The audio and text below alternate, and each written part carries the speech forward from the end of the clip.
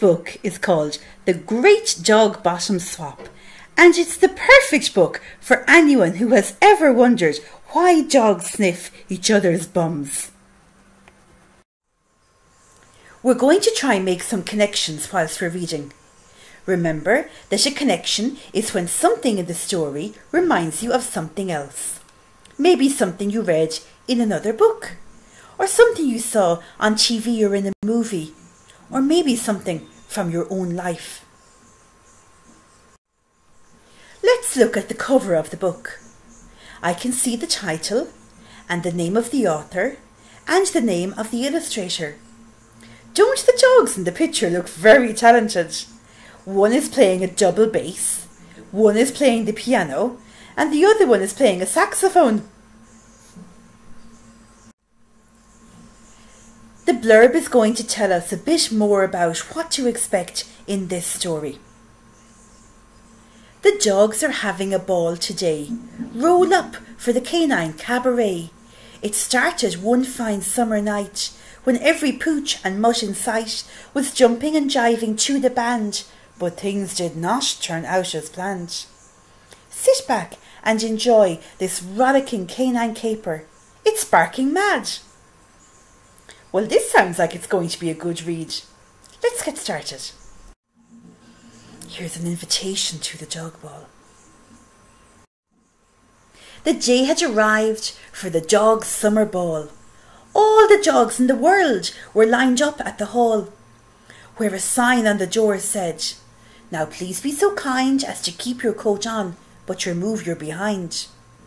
Please hang up your bottom on one of the pegs, and remember, no growling or cocking of legs." So as they went in, every dog, pooch and pup, they took off their bottoms and hung them all up. Hundreds and hundreds of little pink O's, all neatly arranged in methodical rows. What a feast the dogs had at the ball on that night. The table was quite a magnificent sight. They dined on fresh giblets and dog biscuit stew, with slippers and old dug-up sheep bones to chew. Then doggy chalk ices, all creamy and brown, and fresh puddle water to wash it all down. I've got a connection. Seeing those dogs sitting down for dinner reminded me of the movie Hotel for Dogs. Have you seen it?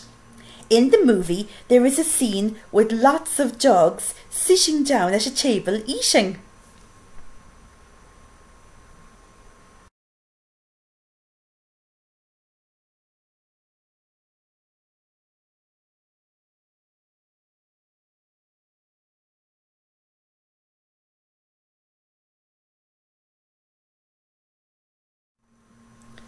Then Coco the conjurer got a huge laugh by pretending to saw a Dalmatian in half. "And now," Coco said, to great woofs of applause, "it's time for the dancing, so up on your paws." Do those dogs dancing and doing tricks make you think of a connection? I've seen performing dogs on television before. Have you?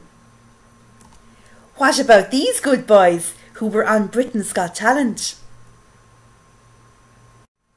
"Look at us," said an overexcited young hound as he whisked a fox terrier clear off the ground.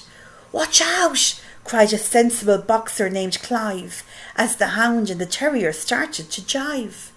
They swirled and they twirled even faster and faster until, dog-tastrophe!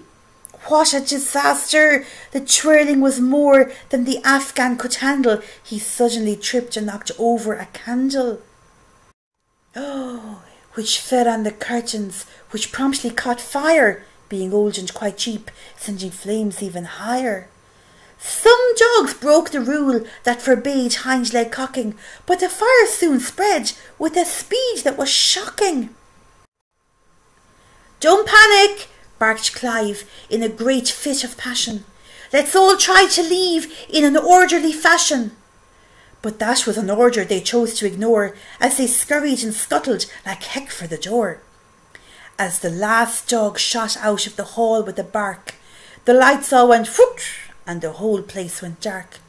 "Wait a minute," said Clive to the panicking mutts. Our bottoms, we must save our butts." So into the cloakroom they bumbled and tumbled, and soon all the bottoms were hopelessly jumbled, as every dog grabbed the first bottom they saw, and fled the great fire with a bum in their paw. Luckily every dog got out alive, and no one was caught by the fire except Clive, and some others whose tails had been singed all the way, which is why all those dogs have no tails to this day. And all the dogs' bottoms were rescued as well, but because of the darkness no doggy could tell whose bottom was whose in the panic and scrum, so each dog went home with another dog's bum. I've got a connection. That building on the hill makes me think of another building on a hill. Can you think?